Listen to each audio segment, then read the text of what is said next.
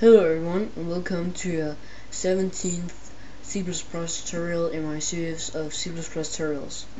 And even though I had some problems speaking last tutorial, I suppose I managed to tell you that this tutorial is going to be on how to read stuff from a file.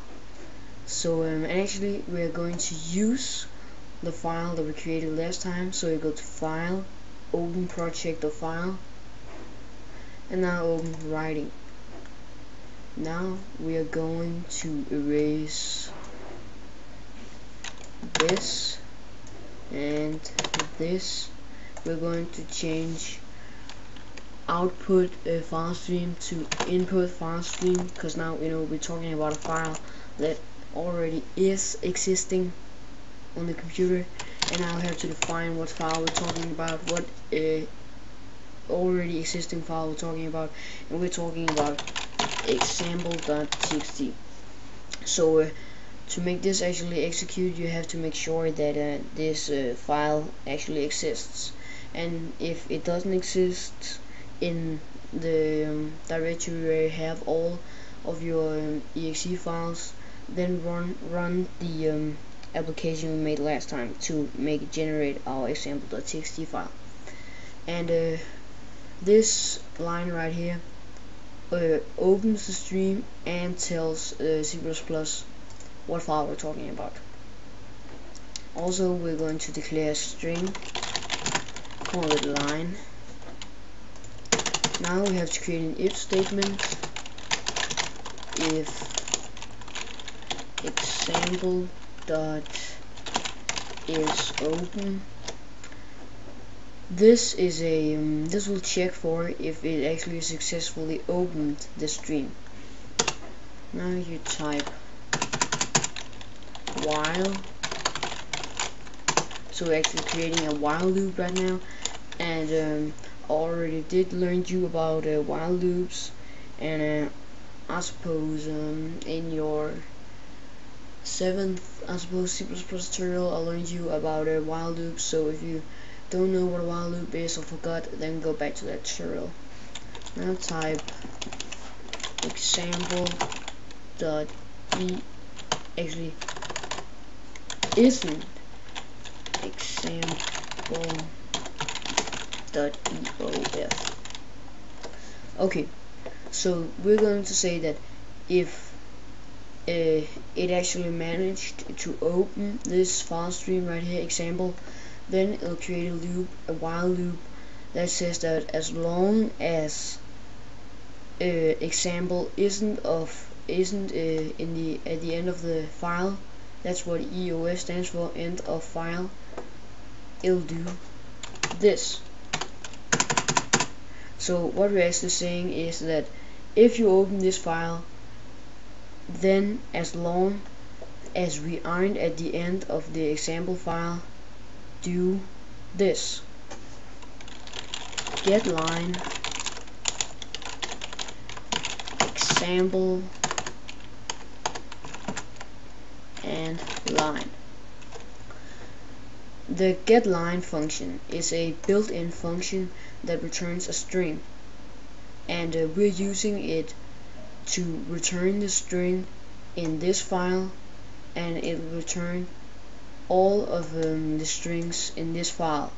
So we type example here to tell it what file we're talking about. We're talking about example, which is example.txt file. So now get the line in this file and get all of the lines, and it'll keep doing this. It'll keep get one line each of it'll keep getting every single line until it reaches the end of the file. So it'll not read the same line over and over again. That's why we have this EOF thing, this end of line, this end of file thing. And now type cout line, and finally end line. And now example dot close. Now create an else statement So also remember to erase this else statement.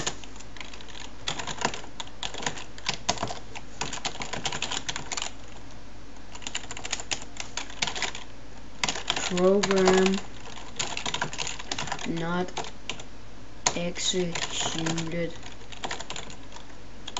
successfully. Okay, so I'm just going to recap one more time before we and I'm going to recap the whole file before we run it. Up here we include a file stream and IO stream, and this allows us to use the standard toolkits of C++. Now I have an engine right here, and what this engine is supposed to do is that it is supposed to create a local variable with the data type string called line, and now we define a input file stream called example, and the file we're talking about is example.txt, and it's an input file stream because we're talking about a file that's already existing on the computer. Now we say that if it actually managed to execute this line, and by that also opening the file, it will say that as long as we aren't at the end of the file, keep reading the lines in this file example, keep reading each line one time and print it out. And finally, once you've done that, well, when it exits the loop, it will also close the stream, and it only exits the loop when it have written all of the files, all of the lines in the file, because then we are at the end of the file, and it will only do this as long as we aren't at the end of the file. So if once it's written all the lines, it'll close the stream. And I will say that if it didn't manage to open the file in the first place, it'll say program not executed successfully, and we don't want to override the other file, so say save as. We're going to save this as reading,